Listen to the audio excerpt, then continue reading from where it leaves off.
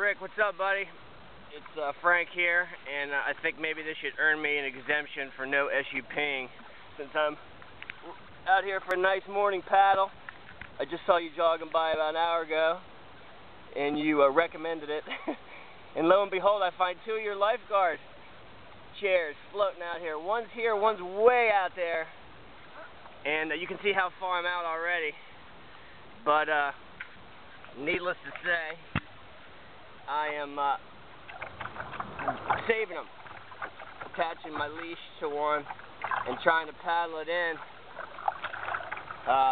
So next time your boys catch me out here after hours, tell them to look the other way. I'm gonna go back out in the big one. I'm on my surf one here. This is too unstable. It's a pain, but I'll go fix the other one for you when I bring this back in. Although you guys may be on duty by the time this happens. All right.